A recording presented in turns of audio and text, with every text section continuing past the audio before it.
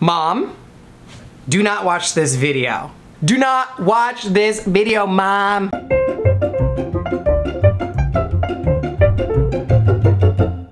Hi you guys, it's Yuli from Yuli and Ernesto, and today I'm gonna be talking about my worst Grindr hookup ever. Also, please excuse my appearance. I just got back from the gym and remembered that I had to record this video for this week, so I'm a little sweaty and sorry. First things first, some exciting news that happened this week was that we created an Instagram page called Yuli and Ernesto, right here. So please go follow us. I'll put the link to the Instagram down below. We'll probably be posting really disgusting, gushy boyfriend photos. So if you're interested in that, go follow us and show us some love. Okay, now down to the nitty-gritty. I think it goes without saying, but I'll mention it just in case. This was a very long time ago, before I met Ernesto, when I was still a single lady. It probably happened like 6 years ago, and it is stuck with me since. So, I was visiting my friend Rebecca in San Diego. She lived in a place called PB, Pacific Beach, and it's right on the ocean, and it's very bro-y and very dudette-y, but I was still excited to see my friend Rebecca, so we went out to the bars and the clubs with a group of friends. Although I was having a lot of fun with them, there wasn't a lot of potential for me to meet someone since there wasn't a lot of like gay men in that area. So I get on Grindr and I'm talking to a couple guys in the area, you know, visiting is what I say. Everyone likes that because it means you don't have to commit to anybody because they're leaving. Anyways, so I'm on Grindr and I'm like talking to this guy. He's super cute. I'm like, okay, PB. He's super close to us. Like, it's a very small city, and obviously Grindr, you know, everyone's super close to you. So I ended up talking to him, and we made plans to meet up that night when I was done hanging out with my friends. I want to say it was like 2 a.m. and we're back at Rebecca's place, and she passes out after eating like a burrito. She's not gonna like that I mentioned that. After she passes out, I'm like, I'm gonna go meet up with this guy.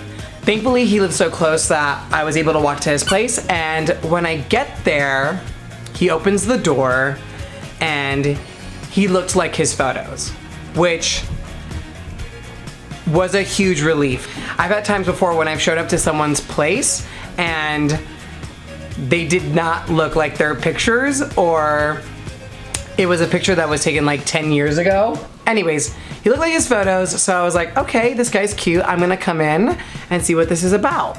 We're sitting in his living room, we're drinking, we're talking, and you know, then kissing starts to happen, and you know, heavy petting in certain locations, and things are revving up, and I'm excited, and it's good. So then he invites me into his bedroom. We get into the bedroom, and like he throws me on the bed, and I'm like, yes, take me. And like I'm on top of him, and we're making out, and like, you know, clothes are starting to come off, and he's like, hey, wait. And I'm like, what, let's go. And he's like, do you wanna smoke? And I was like, oh, you know, my brother just started smoking weed, and I've been kind of against him smoking weed, and I feel like, you know, like I would be kind of a hypocrite if I started smoking when I told my brother that he shouldn't be smoking weed. I will say this was a very long time ago. I have since changed my perspective on weed, just so you know. Things have changed, let's just say. So then he was like, oh, no, it's not weed. And I was like, oh, you know, I don't really smoke cigarettes, to be honest with you. Sometimes I'll smoke occasionally when I'm drunk, but I'm not in the mood for a cigarette right now. Oh, no, it's not a cigarette, it's crystal. Crystal. It's crystal meth. Oh. Oh. Crystal meth. Thank you. Thank you. I'm okay. I'm okay. No, I don't need crystal meth. Thank you so much for the offer though. Oh, are you sure? I'm 100% sure. I do not want to smoke. Yeah, crystal meth. I'm 100% sure. Thank you so much though for offering, but like, I'm cool. So good. Oh, okay, well, do you mind if I do it? And I was like, no. I mean, you do you, but I'm not gonna do it, but you do you. He's like, okay. He like throws me off of him and I'm like, oh wait, come back. And then he goes into his nightstand and he takes out the like little specific pipe and then he takes out a lighter and I just like sit there awkwardly because I don't know what to do. And he starts smoking and I'm just like sitting there waiting for him to finish. And then he's like, oh, are you sure? Are you sure you don't want to smoke? And I'm like, yeah, no, thank you, but I'm sure. I'm sure. He's like, oh, okay. Well, I'm gonna do a little more then.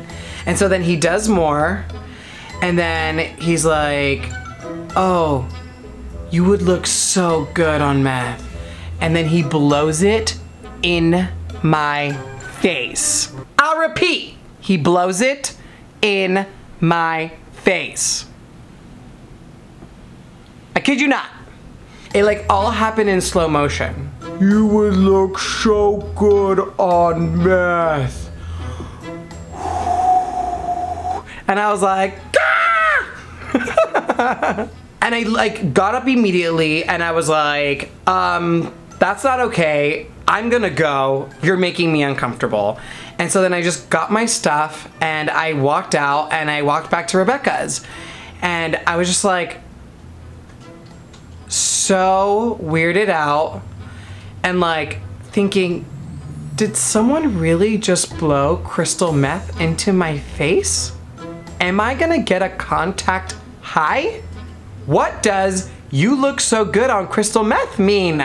I would say in retrospect, I think as soon as he wanted to do meth, I should have probably have left. But I think being young and being drunk and being super horny, you'd be surprised what you would do when you're horny. I was like, okay, you do your thing and then we're still gonna hook up and it's gonna be great and I'm gonna get off. That did not happen. So, that's it. That is probably my worst Grindr hookup story ever because I didn't end up getting to hook up anyways and someone blew hardcore drugs into my face. I would say that that's pretty bad. I have had like, you know, a plethora of other Grindr hookup stories where like, you know, like I got catfished and that was awkward, or like the sex in general was not, you know, what you anticipate it to be, but this one I think takes the cake. But now I don't have to worry about that because I got a man. That was too much. I'm sorry, that was too much. Anyways, please like, please subscribe. I hope you enjoyed this story and got to know a little bit more about me and my past. And please comment down below what your worst Grindr hookup story was. And we'll compare notes. Okay, see you next week, you guys. Bye.